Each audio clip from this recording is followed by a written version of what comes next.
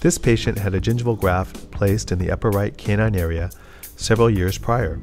The tissue was thicker compared to tooth number 11, and she was not happy with the bulky appearance.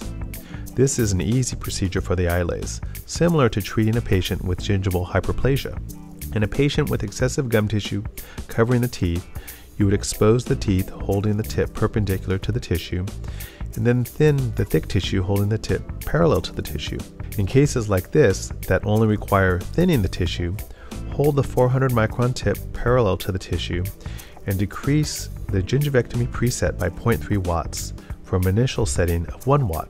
As you do more of these procedures, you will learn what settings work best in your hands and how to evaluate each patient's tissue type and thickness, and how both speed and position of the laser tip in relation to the tissue all have an effect on laser performance. Use a light painting stroke to thin out the tissue layer by layer. Blend in the reduction in tissue to the outer borders of the excision site. If some of the tissue sticks to the excision site, take a cotton swab with some topical anesthetic on it and burnish the site. The iLase removes excess tissue in a very precise and controlled manner. Even if the patient has no post-op bleeding, follow up the removal of the excess tissue with the hemostasis preset for about 1 minute, as presented in the fibroma removal video. The intraoral pics taken 1 week post-op show the beautiful healing.